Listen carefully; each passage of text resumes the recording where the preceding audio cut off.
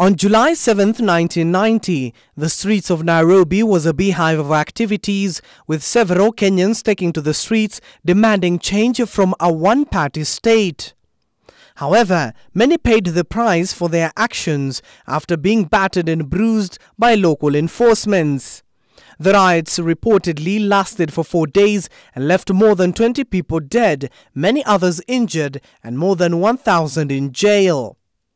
More than 6,000 people reportedly turned up, and riots subsequently broke out as police officers dispersed the protesters forcefully using batons and tear gas. The rally culminated into the famous Saba Saba Day, leading to Kenya's struggle for the second liberation.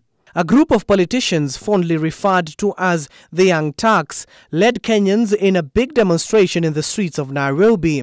The government took note to replace Section 2A of the Constitution and allowed multi-party politics. In 1992, Kenyans participated in the first multi-party elections. I am glad to inform Kenyans that I have today assented to the bills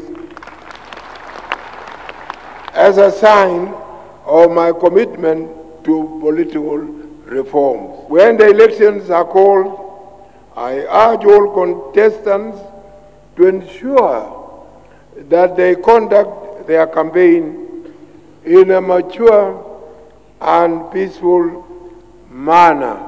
Last year, more than 50 activists were arrested as they marched in Nairobi to mark Saba Saba Day.